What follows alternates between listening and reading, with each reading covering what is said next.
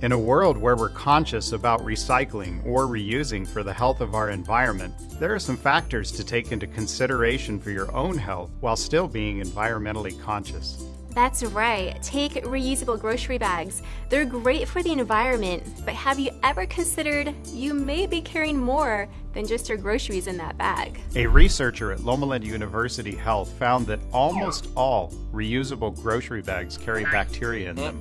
And 10% of the reusable bags he collected from shoppers contained E. coli, a fecal bacteria that can make us sick. So by being environmentally friendly and thinking that you're going green with a reusable grocery bag, you actually are increasing the chance of bringing your home bacteria into the store or bringing bacteria that was in the store back to your home. If we follow the life of a reusable bag, it travels everywhere, from our house to the trunk of our car and into the grocery store.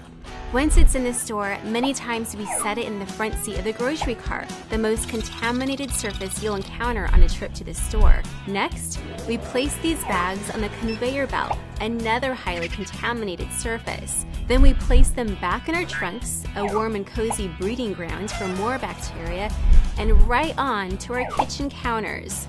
I should make a reusable grocery bag that looks like a big pair of tighty-whities or something.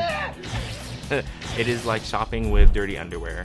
What I would suggest is if you have the reusable bags, clean them as often as you use them. The first step in disinfecting your reusable bag is to make sure it's a cotton bag or one that can be washed, unlike made from plastic or polypropylene. The second step is to make sure your detergent has disinfectant in it. Look for labels that say peracetic acid or OxyClean. Many powder detergents have a disinfectant included, and if we want to use a natural cleaning option, thymol or thyme oil is a very powerful disinfectant.